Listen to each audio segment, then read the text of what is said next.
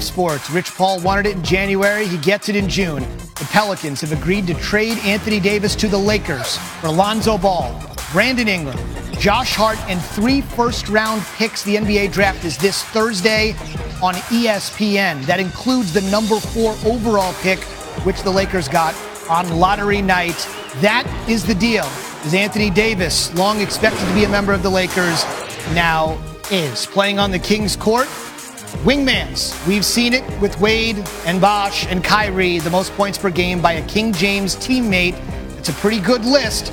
Anthony Davis has outproduced all of them if you take a look at his scoring content in 2018, 2019. And he and LeBron are now forming the new nucleus of the Lakers, and who knows who is to come. TBA, July 1. Nobody has more access to the league superstars than Rachel Nichols. You saw that throughout the NBA Finals, something that LeBron, though Davis, has yet to participate in. Rachel, the deal is now basically done. The ink will be dry once we can get to July 1 and the new league year and all of that. Your initial impression on the Lakers adding Davis to pair with LeBron?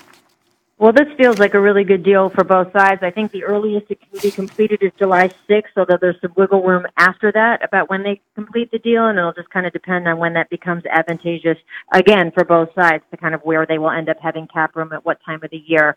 But it's done in terms of an agreement, and it's a great haul for the Pelicans and David Griffin, and this is what he was hired for. Basically, his pitch to get this job is, I can get you a team where you are not going to be decimated from trading your superstar away. This is an incredibly promising young core they have. Of course, the luck of getting Zion Williamson is huge for them, and they will be able to build upon that and really be sort of a budding young force in the Western Conference. But of course, the bigger fish is going on out in LA.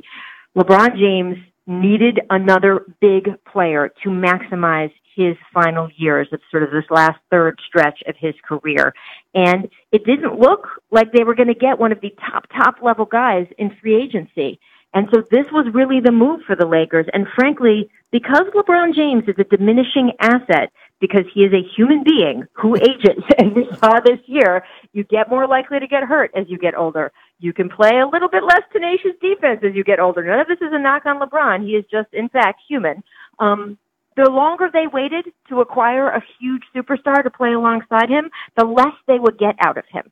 So the fact that he almost basically wasted his first year with them, now he's got a year where he's going to be turning 35, but having Anthony Davis should juice up that remaining years on LeBron's contract with the Lakers.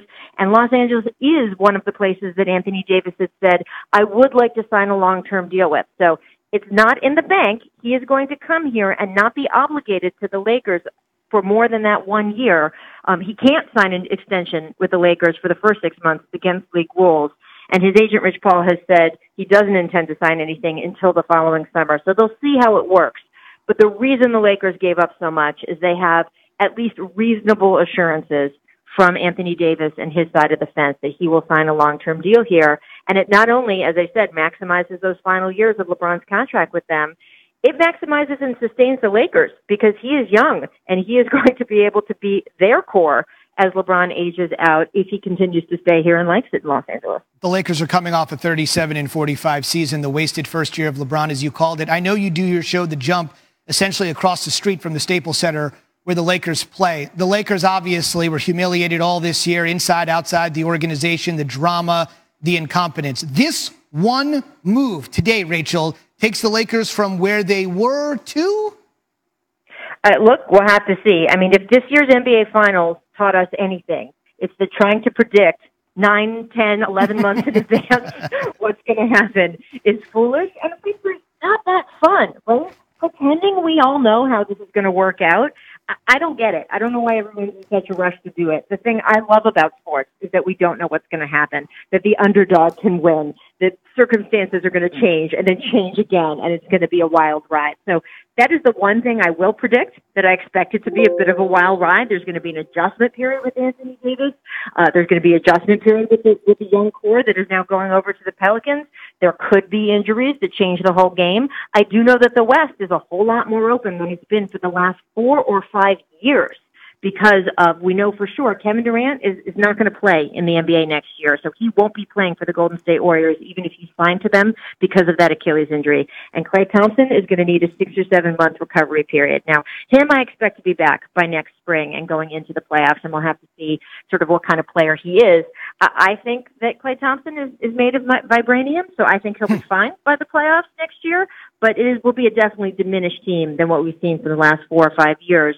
And that opens the door up in the West. I wouldn't count the Golden State Warriors out, right? I mean, they still have Steph Curry. Sure.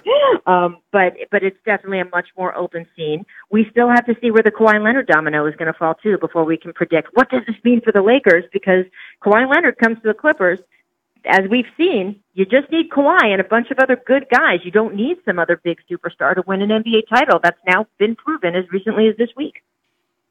It's fascinating, Rachel. I know you're going to be on top of it from the jump from this moment on. We got about 2 weeks to go until free agency. The draft is this Zubin, Thursday. I'm going to interrupt you just for one quick thing. Sure. I would say to you and to everyone who is listening right now, I heard you guys in the intro say, hey, Rich Paul got his what he was asking for.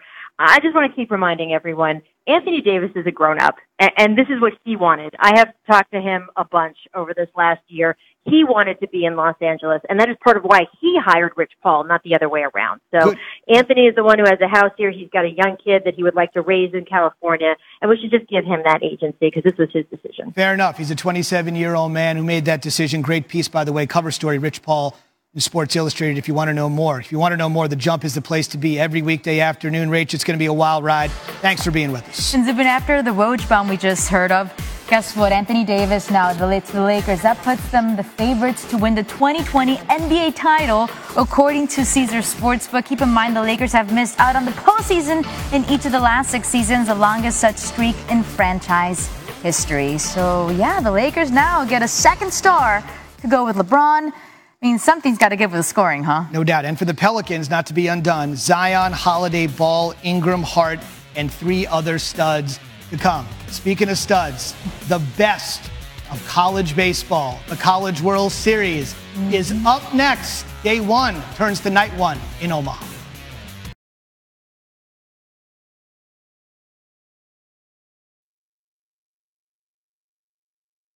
Wearing a different uniform, according to our insider agent Wojnarowski. The Pelicans have agreed to a deal to trade Davis to the Lakers for Lonzo Ball, Brandon Ingram, Josh Hart, and 3 first-round picks, including the number 4 overall in the 2019 draft. Now, here's the thing. Davis had a player efficiency rating of 30.3 in 2018-19. That is the 3rd highest in the NBA, behind 2 MVP candidates in Giannis Antetokounmpo and James Harden. His career PER of 27.4 is 3rd best in NBA history among those to play at least 300 games, trailing only Michael Jordan and LeBron James. PER is a rating of a player's per minute productivity.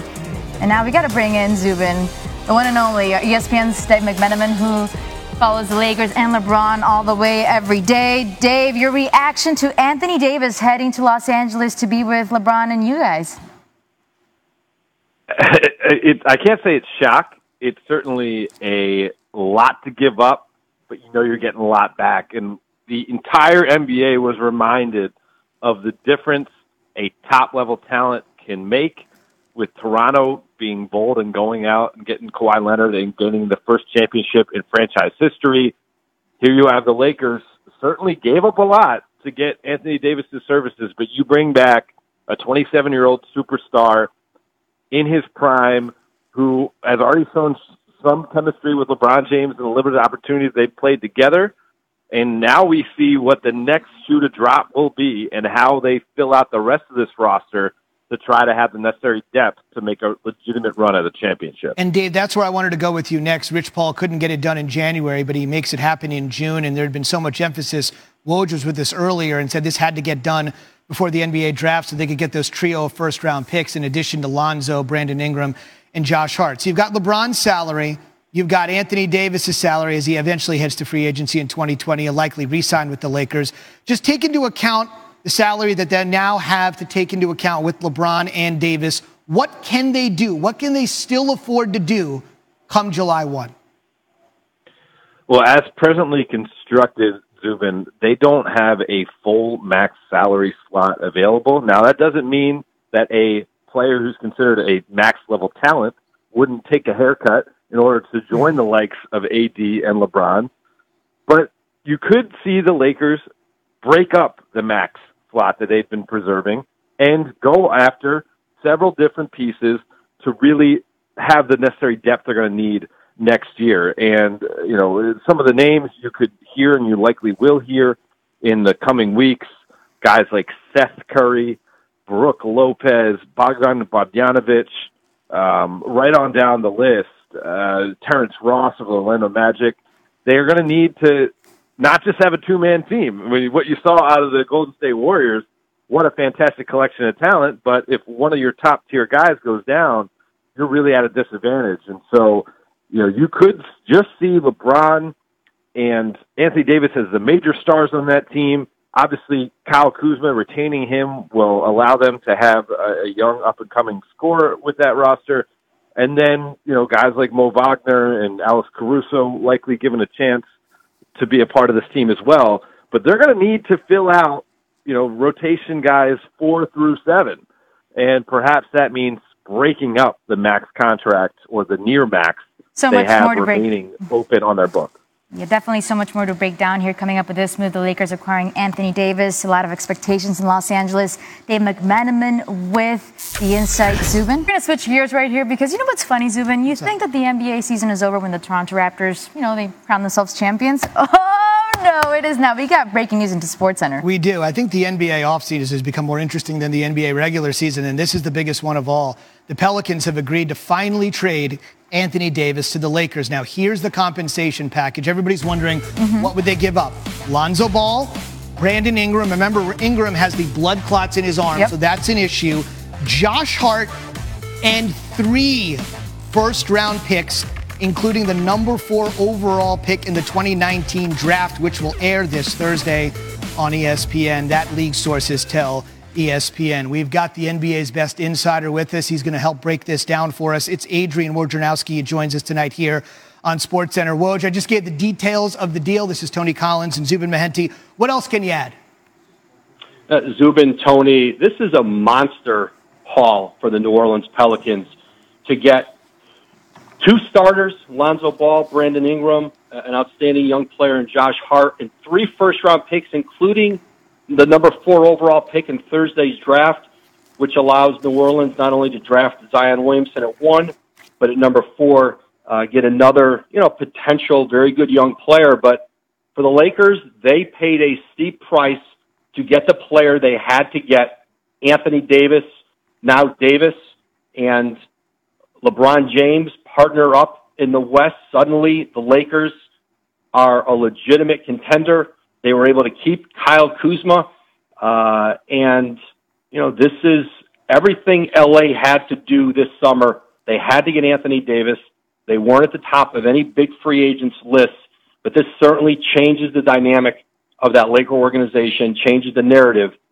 They've got Anthony Davis, who has said all along he plans to sign a long-term extension with the Lakers next summer when he can become a free agent. This is very interesting. Tony and I have so many questions for you, and obviously we're going to continue to hit you with them here until 7 p.m. Eastern time. It's become the biggest story, obviously, in the sports world right now. David Griffin is now the executive vice president of the New Orleans Pelicans, had a good relationship with LeBron from his days when he ran the Cleveland Cavaliers. Do you sense in any way the insistence that Dell Demps, the fired Dell Demps, wouldn't make this move with the Lakers, but the relationship that Griffin might have with the Lakers, Rich Paul, LeBron, in any way, did that allow this deal to get done more quickly?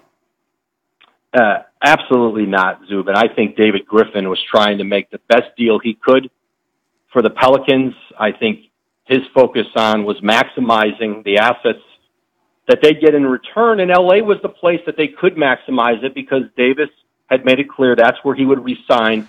There were other teams interested, but the Lakers went to such lengths. There has not been a deal for a single player in this league as steep of a price as LA's paid, perhaps since the Carmelo Anthony deal that Masai Ujiri made with the Knicks in Denver a decade ago.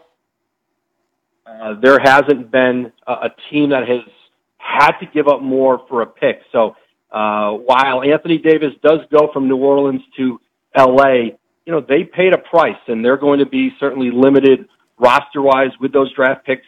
They lose, the core, very good young core there, but this is a deal LA had to make, and they paid a steep price for it. Well, you keep mentioning how much of a monster deal this has been, and this is. When did this all pick up steam? They've been talking, Tony, over the last several days. I think talks picked up as we headed into the weekend, Thursday, Friday. New Orleans had wanted to get this deal done by the weekend, ahead of Thursday's NBA draft. Now they've got that 4th overall pick. They've got to decide who they want to select with it. And remember, too, this deal cannot be finalized until July 1, but they will be picking on Thursday with that number 4 pick. And now the the Pelicans have some time between now and then to identify who they would like to take there, but also, they could be in the marketplace to shop that pick. There are other teams who might want to move up.